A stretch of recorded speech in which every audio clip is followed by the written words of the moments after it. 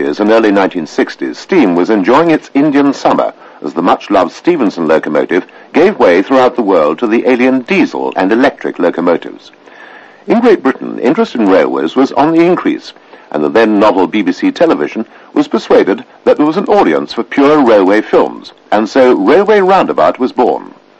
For 5 years, from 1958 to 1962, Patrick Whitehouse and John Adams filmed, edited and produced films about all aspects of railways, presenting 10 25-minute shows a year at 5:30 in the afternoon, ostensibly for children, but in time for many adults to tune in. The films themselves were carefully retained and are now part of our national heritage, being held in the care of the National Railway Museum at York. The programmes which form this series of 5 have been prepared from those original films, so we can all once again relive the great days of the Railway Roundabout. In 1960, the Railway Roundabout cameras were focused on one of British Railway's most anachronistic branch lines, that from Axminster in East Devon to Lyme Regis. Axminster was on the main line from Waterloo to Salisbury and Exeter, and mainline southern trains called at the station to make connections with the coastal branch. Famous trains such as the Atlantic Coast Express called here, and even detached through coaches for the Lyme branch. The branch was anachronistic because it sported a trio of locomotives that were amongst the oldest working engines in Great Britain, the Adams radial tanks. These 3 engines were celebrities in the early 1960s because, despite modernization of many rural branches with diesel multiple units, they defied all attempts to break their monopoly of the Lyme Regis branch. As number 30583, the middle one of the trio, runs round its train, another express from Waterloo calls at the station.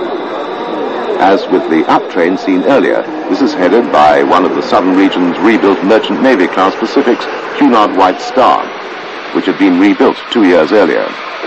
Its original outline is illustrated by the next up train arriving, behind a West Country Pacific.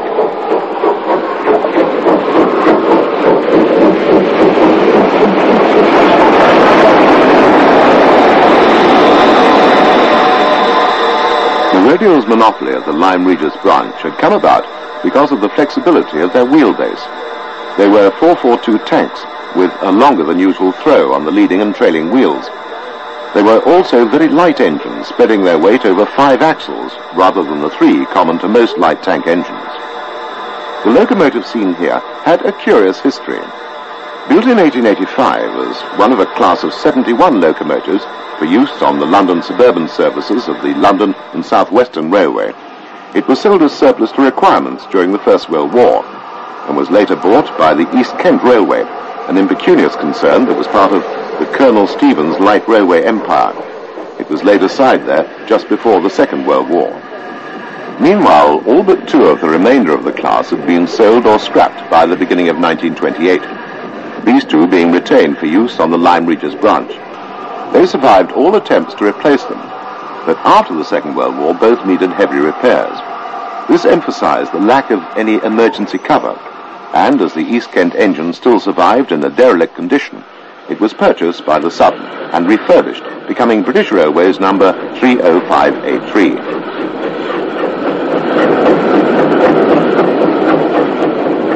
And so it was that Pat Whitehouse and John Adams came to film this extraordinary locomotive, kept in magnificent condition after a recent overhaul.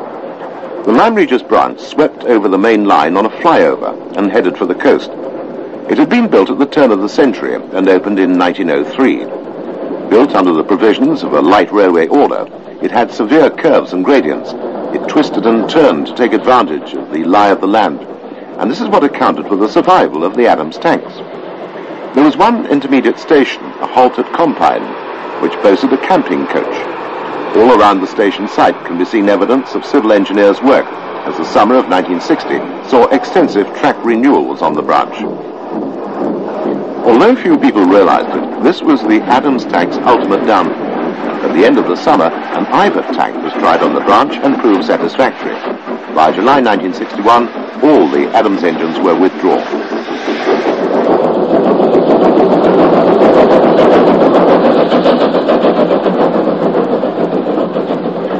Beyond Compine, the line continued to twist and turn, and then crossed a valley on the 10-arch Cannington Viaduct, built of concrete in 1900. One arch of this had quickly required reinforcement by a jack arch, which ruined its appearance, but the structure survives today. Concrete was used extensively by the London and South Western Railway, and concrete supports were used for a slippery cutting side, as well as concrete station name-boards, platform edgings, plate layers huts, lamp standards, amongst many other things. These were manufactured at the railway's plant at Exeter. As the train arrives at Lyme Regis, it can be seen that the single coach which forms the train bears the number 108 on the end. This was its set number.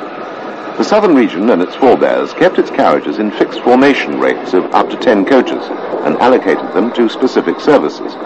These were given set numbers, and this system even applied to single coaches where the requirements of the service only required one coach.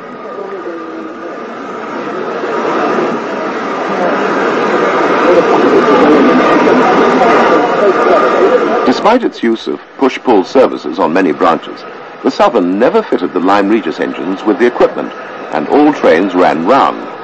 On summer Saturdays, through trains ran from Waterloo, requiring two of the Adams tanks double heading. Number 30583's tenacity continued after withdrawal, and she still works today on the Bluebell Railway.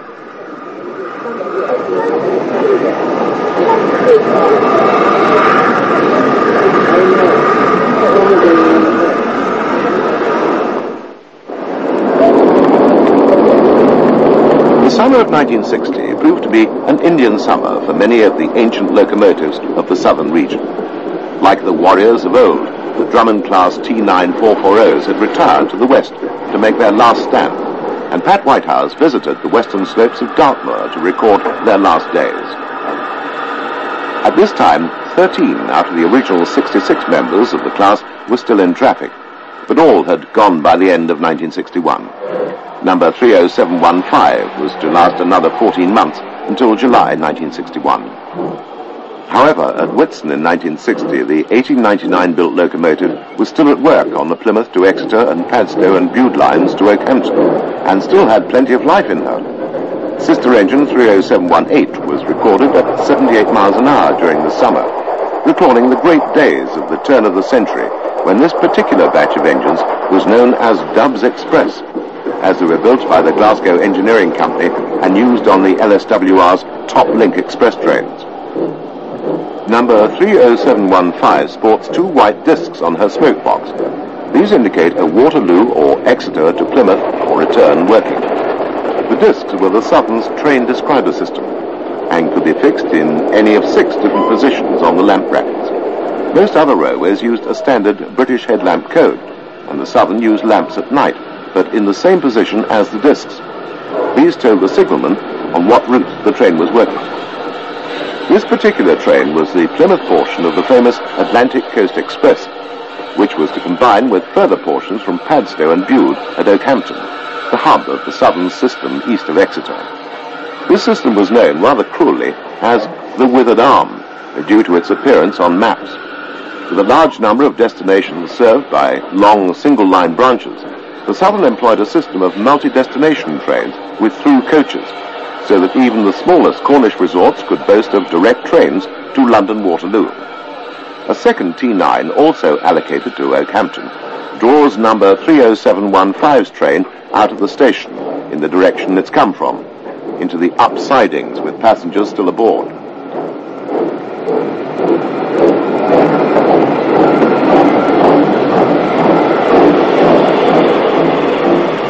This leaves the platform clear for the Padstow train, indicated by discs on either side of the smoke box, to run in, behind a bullied Light Pacific locomotive. The Plymouth coaches are added at the back. The Atlantic Coast Express ran daily throughout the year and was famous for being the most multi-portion train in the country. The Southern had built special coaches for these through trains, so that a 2 or even 1 coach train sported first and second class accommodation.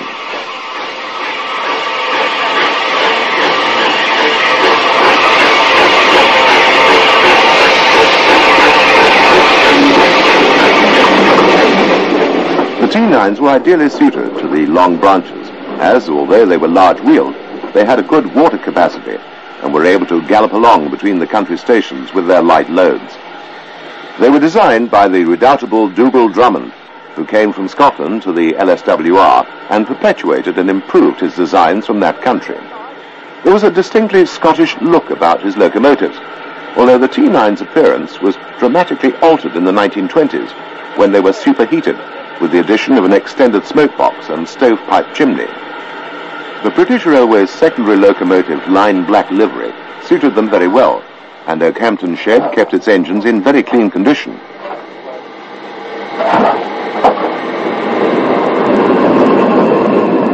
.30715 had not been repainted for at least 4 years, as it still sported the pre-1957 British Railways totem, unlike 30313, which had the later one. The two engines on shed here show the two principal variations seen on the class, tenders and splashes.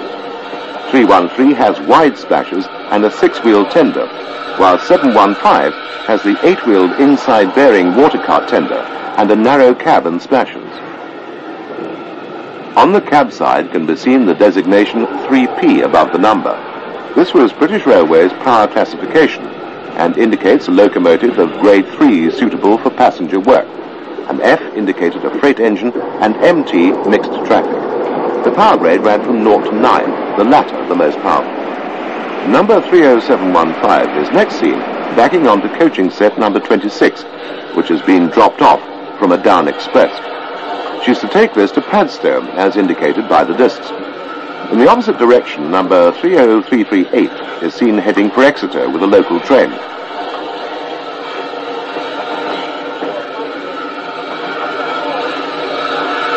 This engine has the wide splashes, indicative of one of the later built engines, and watercart tender. Strictly speaking, the T9 classification only applied to the wide splasher engines, but it later referred to all the engines, which had a far less prosaic nickname, Greyhounds, as they were regarded as very speedy engines in their youth. A final view from the footplate takes us on to the withered arm at Launceston, where we see 30338 once again. One example of this much-loved class was preserved as LSWR and Southern Railway number 120, and she belongs to the National Railway Museum at York, although she resided on the Swanage Railway in Dorset at the beginning of the 1990s, still in operating condition.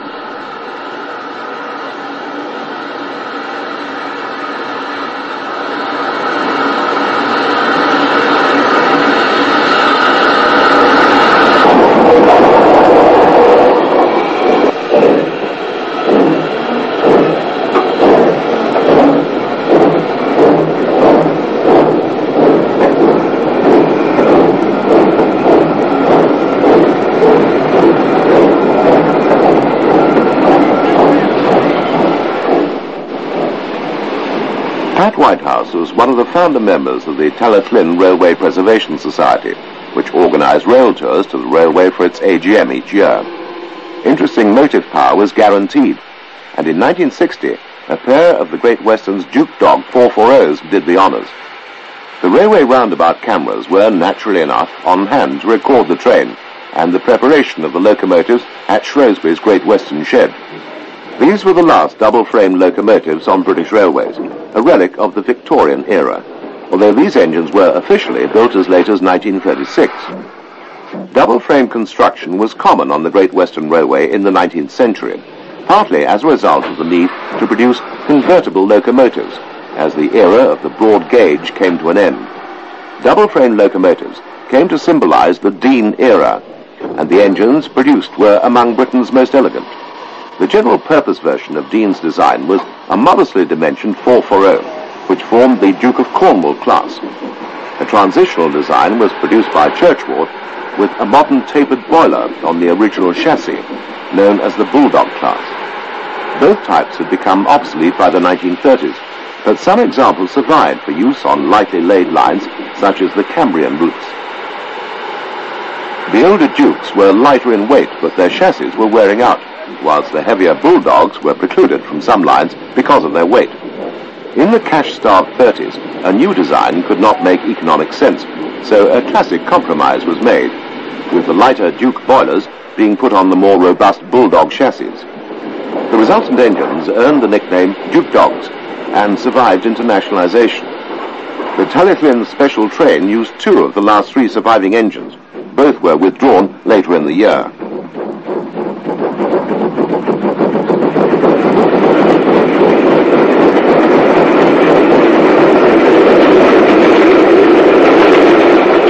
Another narrow-gauge railway made a junction with the Cambrian main line, where the train paused at Welshpool. The line was the Welshpool and Llanfair light railway, which is also preserved.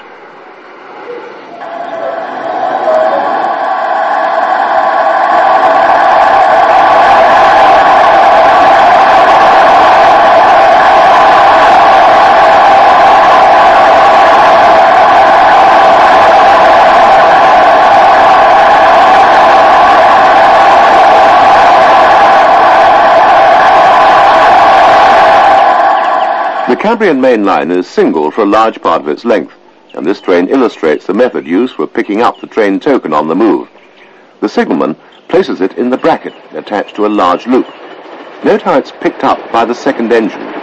It has to be the last engine in the section which carries the tablet. This could be a painful operation if the crew got it wrong. Lerwick is at the top of a severe climb from both directions on the watershed of the Cambrian Mountains.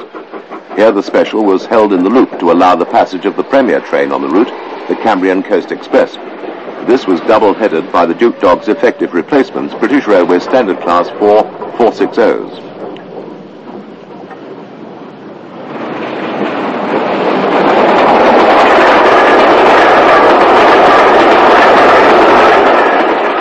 This station epitomizes the common practice of railways which avoided towns by naming stations with the word road added to the town's name. If you went to a road station, you knew you still had some way to go to get to the town. Here the train paused, and the late Oliver Velton, Divisional Superintendent at Shrewsbury, spoke to the crew. He was responsible for the Vale of Rydal's survival in BR hands.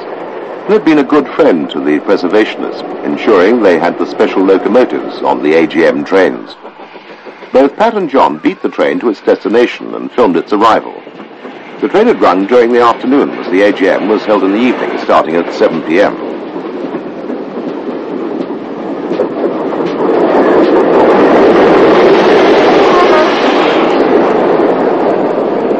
However, there were other things to see before the AGM, and a special train ran on the Talyllyn for members. The engine was number 4 Edward Thomas, recently fitted with a Giesel ejector and chimney, which ruined its appearance.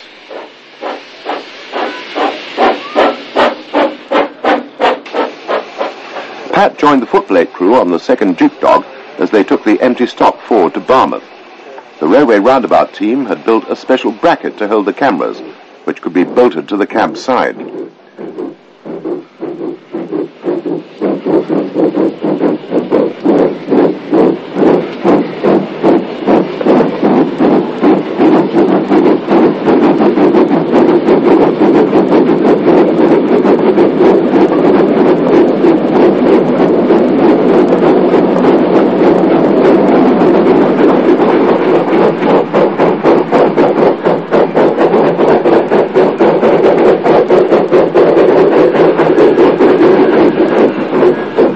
The Cambrian main line followed the coast between Towyn and Fairbourne, climbing quite severely near Fiog.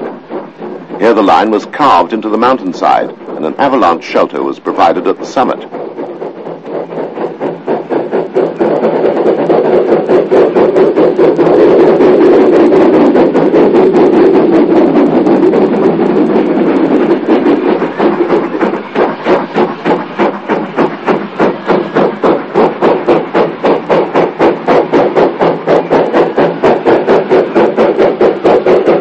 Whilst Pat travelled on the footplate, John had gone by road to the end of the sand spit opposite Barmouth and its famous bridge.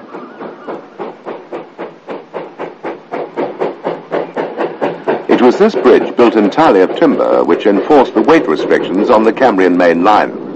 In later years it was attacked by marine termites and was nearly lost, but it stands to this day.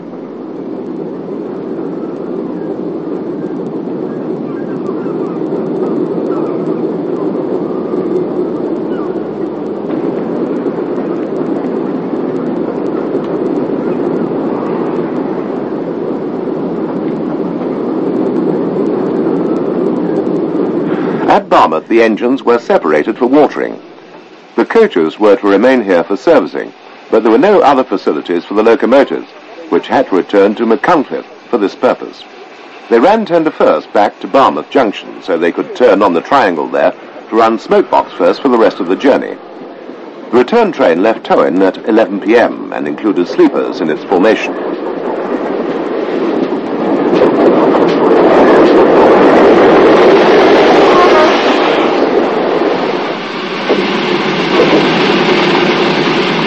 Note the single lamp on the center of the buffer beam, denoting light engines.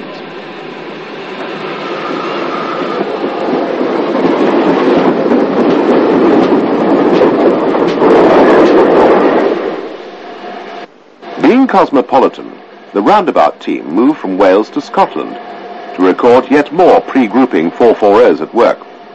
The purpose was to film a pair of Pickersgill 440s of the Caledonian Railway on the Highland Main Line.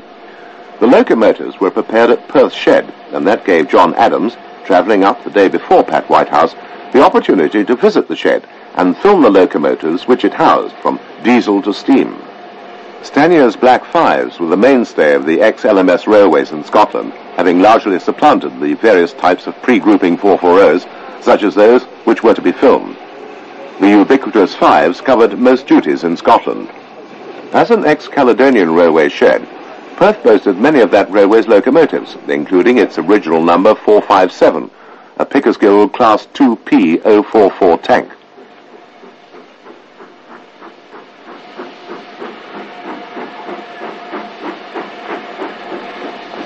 Also to be seen were LNER locomotives, this one being a North British Class J37.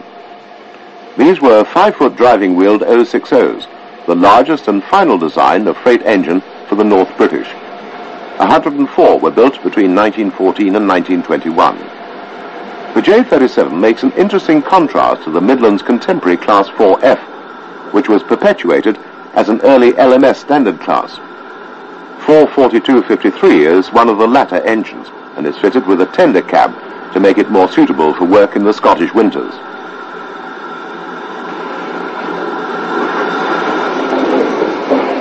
The LNER's equivalent to the Black 5 was the Thomson B1460. A few of these mixed traffic engines bore names, mostly with an antelope theme, but this example was an exception.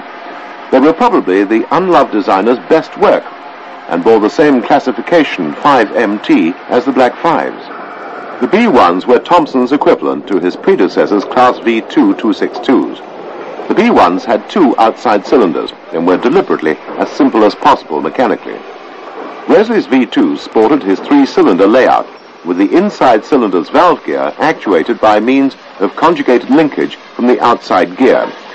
This was expensive in maintenance terms, but the V2s were built like a watch. This V2 was painted in British Railways lime green express passenger livery, although it was classified as a mixed traffic engine.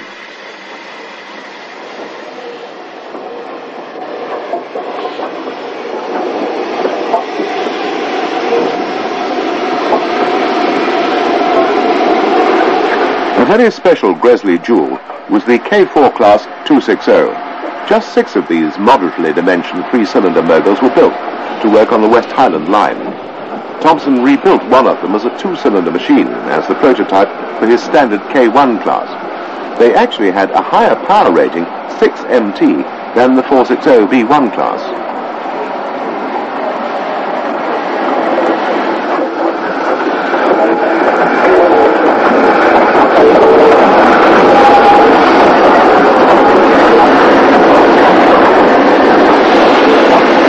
Belonging more to the Thomson school of thought is this LMS mogul.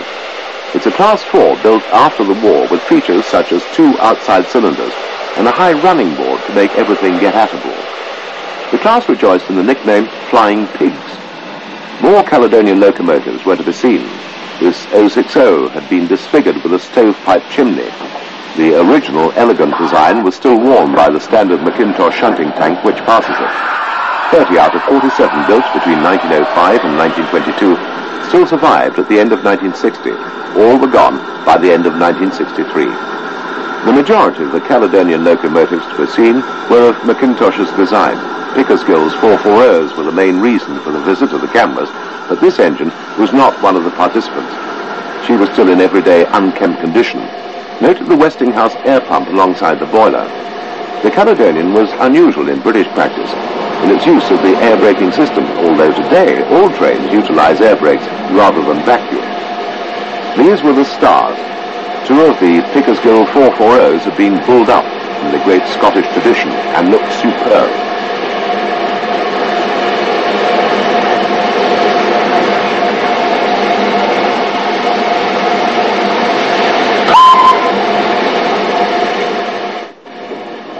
The film of the two 440s, known as Calais Bogies, commenced where the last film finished. The second of the two engines was 54486, which had had a more recent coat of paint than her sister, as she bore the post-1957 British Railways totem on her tender. This totem was the subject of some acrimony between British Railways and the College of Heraldry. Apparently, only a left-facing lion had been submitted to and approved by the College. British Railways produced both left and right-hand versions to ensure the lion always faced forward. As only a left-facing one had been granted, the right-hand one was illegal, and thereafter the lion on the right of the engine looked back from whence he had come.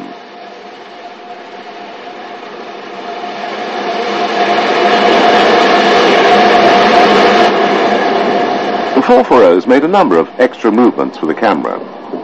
The use of these engines had been specially arranged for this program, once again demonstrating the excellent working arrangements that the railway roundabout team enjoyed with British Railways by this time.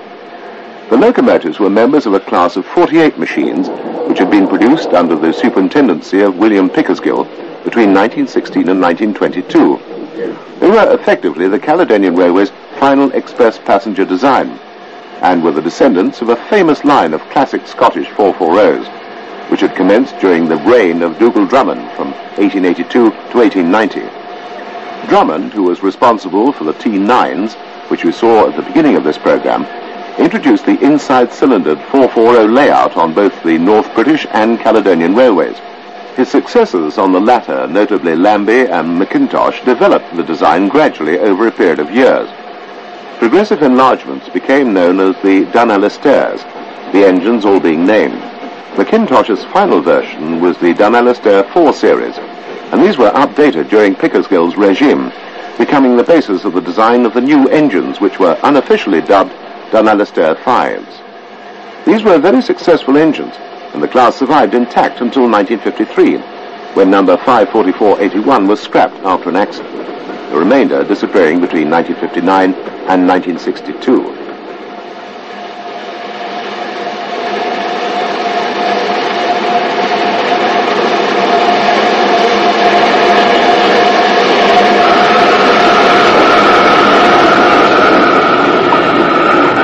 The locomotives reversed down onto a train in Perth Station. This was not, however, the train which was to be filmed. That was the overnight mails and sleeper which ran nightly from Euston to Inverness, arriving at Perth in the early hours, which would have made filming impracticable. Therefore, a dummy run was arranged for the previous day, and this is what we see here, with the locomotives making a number of false starts for the cameras.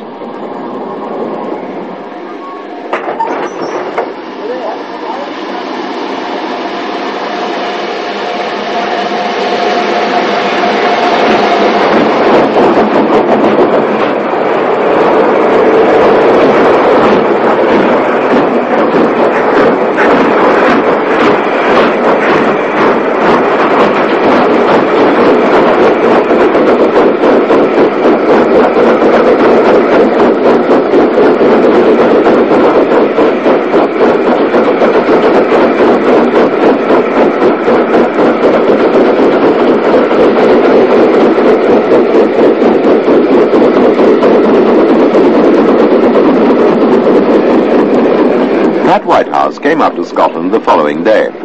Both Pat and John had full-time jobs, with Railway Roundabout taking up a lot of their spare time. The official trip was first filmed at Blair Athol as the light became sufficient. This station stood at the foot of the long climb through the Grampian Mountains, which was always known to the Highlandmen as the Hill. Blair Athol shed housed a number of locomotives for banking use. A radio program was also produced under the title of Railway Roundup. The sound recorders for this was Eric Russell, who seen climbing aboard the second engine with his cumbersome equipment. With John Adams at the line side, Pat riding on the pilot engine, and Eric on the train engine, the show was on the road.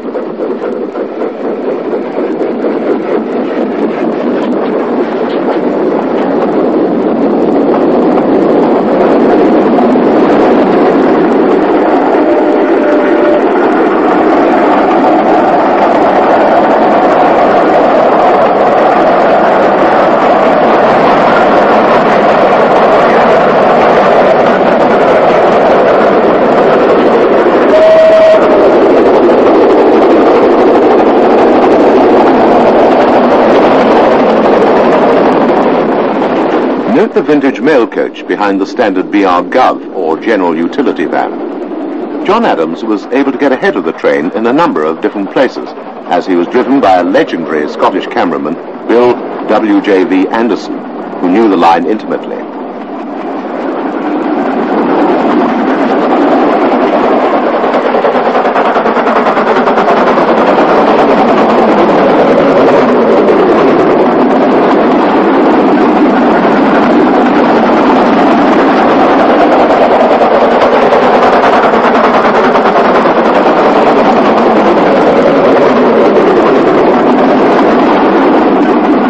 The 16-mile climb from Blair to the summit at Dromocta included 7 miles at 1 in 70. The train then ran downhill to Aviemore, where the final views were filmed. The train ran on to Inverness via Slough Summit on the new direct route, and the engines were to return to Perth later in the day, with a train on the old Highland route via Darver, which joined the new route at Aviemore. Today, part of that old route forms the Strathspey Railway. Another line joined the Darver line at Boat of Garton. This was the Great North of Scotland Railway's Spey River or Spey Side line, which started at Craigelachie, a small town in the heart of Scotch whisky-producing country. The Scottish region had made arrangements for the day following the Perth to Aviemore trip for the preserved 440 Gordon Highlander to work on this line. Accordingly, the entourage moved on to Craigelachie to find the veteran locomotive being bulled up for her stardom. As she pulls away, a footbridge can be seen in the background. This crossed the main GNOS line from Elgin to Keith, with which the Spey River line connected.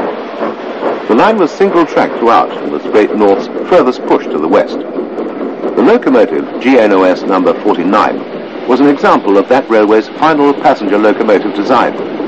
It had been built in 1920 by the North British Locomotive Company in Glasgow, and the design was the final development of a string of 440s for the GNOS. Classified as Class F by the Great North and D40 by the LNER and British Railways, she'd been withdrawn for preservation in 1958, at first returning to normal duties on the Spey River line in her restored condition. The 8 members of her class and 13 Class V engines converted to the same specifications had been familiar on this line since the 1930s.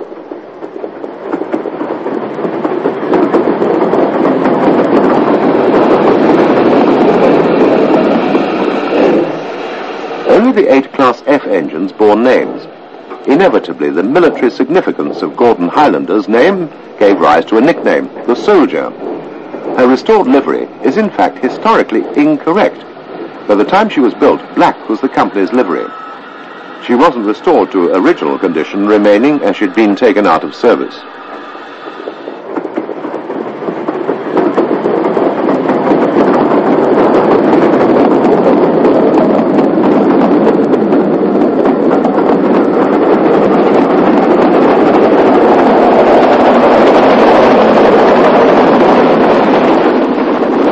This was a regular service train, only the livery of the engine was unusual. Eric Russell again rode on the footplate for Railway Roundup. The Spey River line joined the original Highland Railway main line outside Boat of Garton station. The 2 single lines ran parallel to one another for the last couple of miles, giving rise to a number of the inevitable races. Boat station was joint. Today it's the northern terminus of the Strathspey Railway, but that organisation is hoping to extend its running line back to the north to Grantown-on-Spey. Perhaps one day Gordon Highlander will again be seen at Boat of Garton.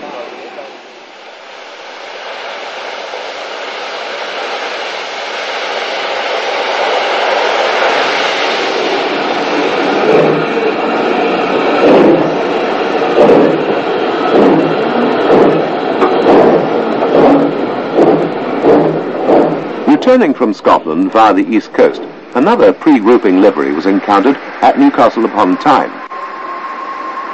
Here the station pilot, still in everyday BR service, had been repainted into North Eastern Railway green, sporting both North Eastern and BR crests.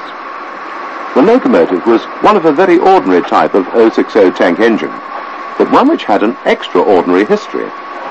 The traditional Worsdale outline of this little engine shows that it was a Victorian design, 20 of them having been produced in 1898 and 1899 as NER Class E1.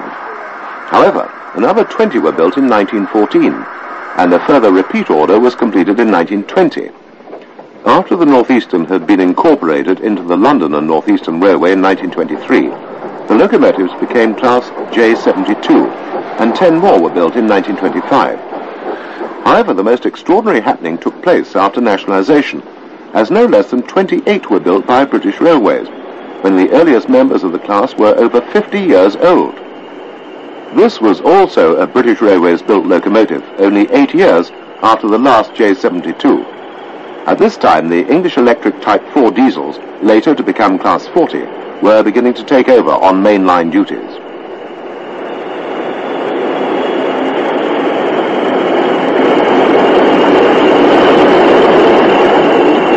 In 1960, the East Coast still looked like the traditional railway. LNER Pacifics, this one 2 years older than the last J72 and named after its designer, still ruled the roost despite the diesels. The Deltics were about to change all that, and a slaughter of these magnificent machines would follow. Already the older designs were disappearing fast, and this was the last J21, a reason for filming at Newcastle. She'd been specially cleaned for the cameras, but was on normal duties shunting about around the station area. Originally, there were 201 engines of this class, many built as compounds, but later converted to simples, constructed between 1886 and 1894. This engine survived a while longer and has been preserved, albeit only by the skin of its teeth. It was withdrawn in 1939, but reinstated because of the war. On its second withdrawal, BR set it aside for preservation, but later rescinded the decision and sold it for scrap. However, before it could be cut up, it was purchased privately, and now resides a few miles from Newcastle at Beamish Museum in County Durham. These shots were taken at Manners, just to the north of Newcastle Station, by John Adams. The pictures at Newcastle were taken by Pat Whitehouse. One of Thompson's rather ungainly Pacifics of Class A2/3 is next, named Watling Street, and is assisted in the rear by a second J72 pilot. The third J72 is seen shunting the stock of the Travelling Post Office, or TPO, mail train. This is one of the original 1899 engines. Both the others were built in 1922. Gresley engines follow, a J39 and an A3 Pacific. This is Columba, still showing the diesels how to do it.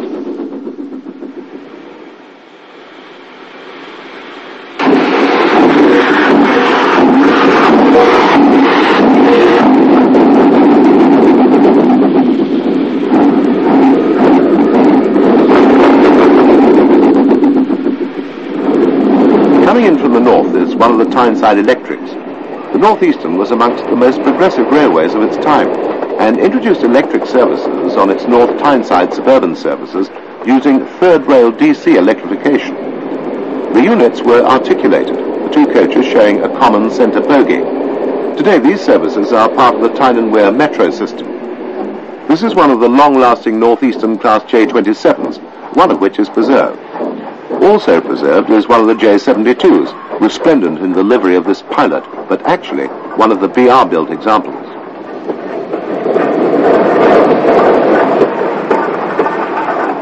The East Coast theme is continued with a visit to York Station, where the loco spotters were awaiting one of the classic East Coast streaks, or Gresley Class A4 Pacific's Wild Swan on the non-stop Elizabethan.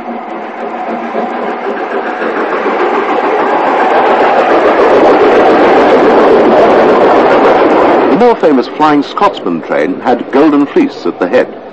Both were top shed engines.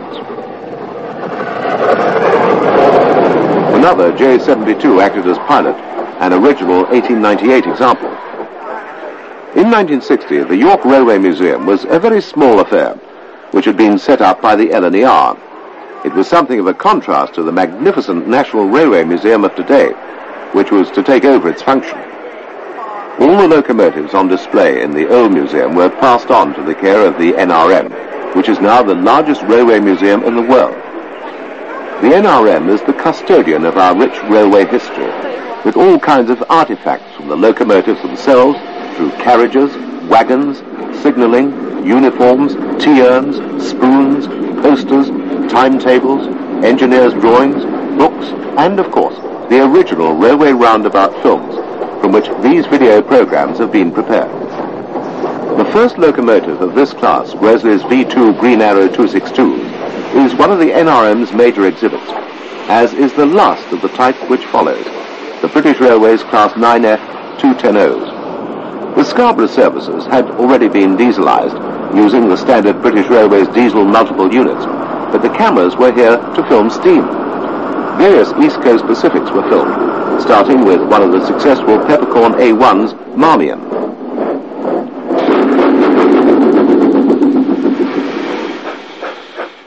The spotters were probably looking for Namers, but next saw this K1 going to Scarborough. The highlight was undoubtedly Thane of Fife, Thompson's ungainly rebuild of Gresley's celebrated P2 Mikado.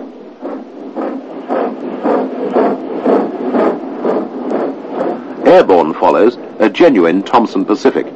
Note the odd positioning of the cylinders. It's not surprising these engines slipped as much as they did. The station pilot appears again. York also acquired a green Northeastern J72 in 1960. Our final view here is Herringbone, heading north past the locomotive depot that was to become the National Railway Museum. On the Midland Railway's main line from Derby to Manchester through the Peak District, there was a junction and exchange sidings with a most unusual railway, whose workings hark back to the earliest days of the railways. The railway was the Cromford and High Peak Railway, which ran up the side of the hills in the southern Peak District near Matlock, Derbyshire. It was one of the earliest railways of all, being authorised in 1825 and opened in 1831, predating the main line here by 18 years. Its purpose was to link two canals and provide a through route for freight between the capital of the Lancashire cotton industry, Manchester, and the East Midlands. The canals were the Cromford Canal in Derbyshire and the Peak Forest Canal at Whaley Bridge to the southeast of Manchester. The railway was built in a similar way to a canal, with steep inclines replacing locks, the inclines being joined by railways on the level. Right up to closure, as a through route in 1963, the railway was a curiosity to enthusiasts, as the two major inclines at Cheap Pasture and Middleton were rope work to the end, a practice which had been eliminated in most other parts of the country. The C&HP was a magnet to the railway roundabout team, who arranged to film its workings at a particularly interesting time. Austerity tanks ruled on the ground floor level between the transfer sidings and the foot of Sheep Pasture incline. Here wagons were hitched to the tow rope to ascend the 1 in 9 climb. Empty wagons went up and loaded ones came down, as the railway's function was now to move limestone from the quarries at the top of the hills. The semaphore signal had given the shunter at the top the authority to knock the chocks away, and the loaded wagons began to descend. At the bottom, the empties began to ascend.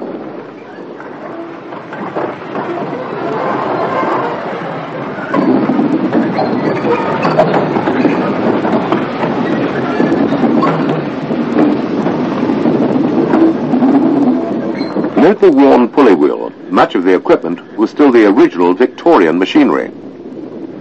John Adams, in a green jumper, remained at the bottom, whilst Pat Whitehouse rode in the ascending wagon. The railway rose approximately 1,000 feet through its use of inclines, which were in constant use all day. In the early days of railways, stationary engines were considered a normal method of locomotion, but there were certain dangers.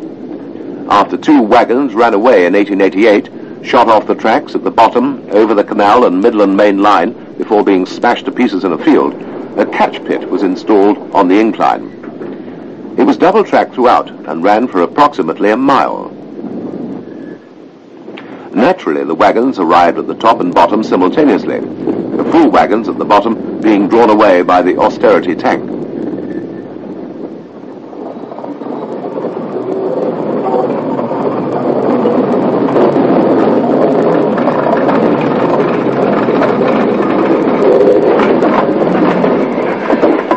top, another remarkable tank engine type picked up the empty wagons. This 040 tank was built by British Railways in 1953 to an LMS design of 1932. It worked the short section between the top of Sheep Pasture and the bottom of Middleton inclines.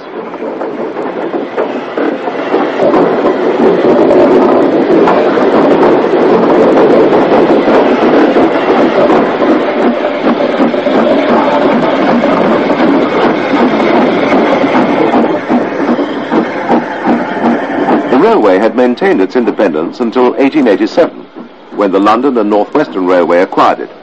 This had little effect on its operations at the western end.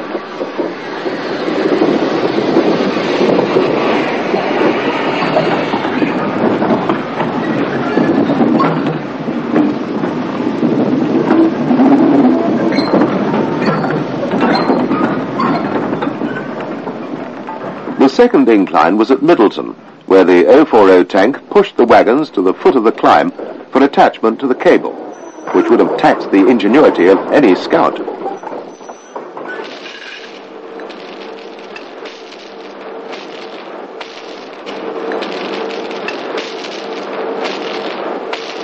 Once again a signal was given to the man at the top to release the downcoming wagons, which in this instance were a pair of former London and North Western Railway locomotive tenders descending empty.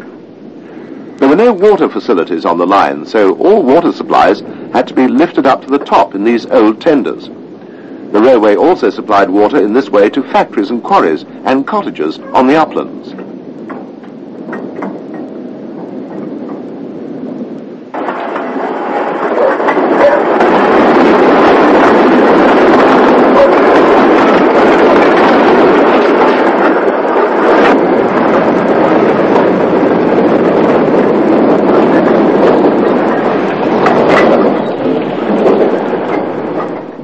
Activity between Middleton Top and the main part of the railway was perhaps the most famous part of the Cromford and High Peak Railway. Here the London and North Western had imported some small 060 tanks from another of its absorbed lines, the North London Railway.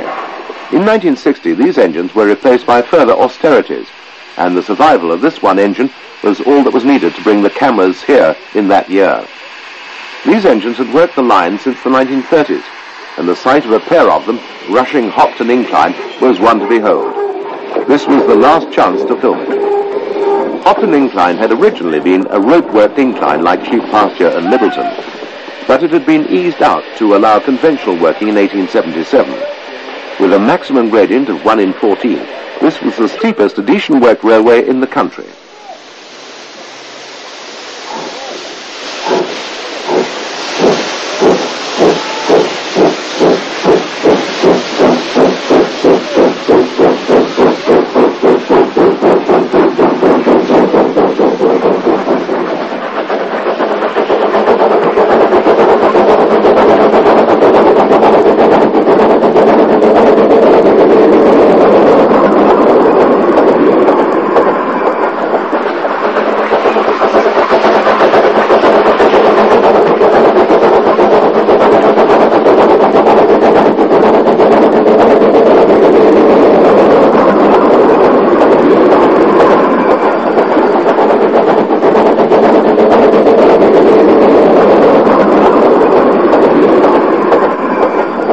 They've made it. Stalling wasn't unknown. 2 wagons were virtually the limit for a single engine. Note in the background an austerity, waiting to take the train on along the top. Water was precious here, none was wasted.